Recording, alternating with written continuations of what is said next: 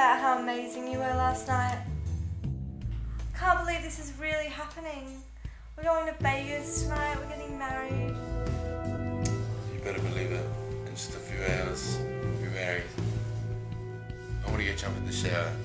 You better start getting ready. I'll see you in a bit.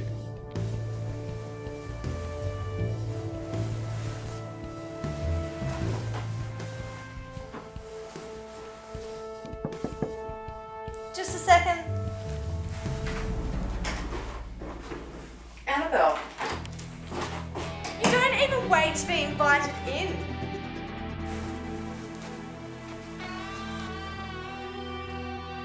You've had the last 2 days to break it off with John.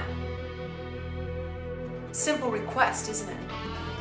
Yet last night I see you at Chez Rouge, all cozy and comfy with John. So you were there too, Donna?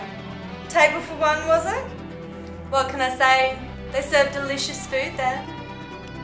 Chez Rouge was the restaurant that John and I shared. That was our special place. It's the past, Donna. Get over it. Who's the one wearing the ring? Your life with John is a charade. You are such a phony. Well, this phony will be the one that John says I do to. You backstabbing, conniving bitch. Hey, what's all the noise about? Donna! Didn't realise you guys were such good friends.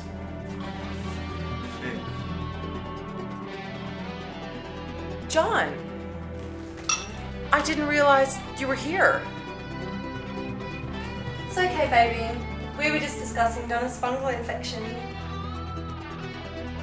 I'm gonna finish getting ready. Donna, nice seeing you. You better start getting ready, otherwise we're not gonna be able to elope tonight.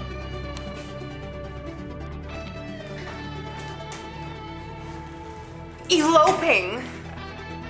Annabelle, did you make love to John? Yes, I sure did, Donna. I did, all night long. And you want to know what? It was amazing. I told you not to make love to John!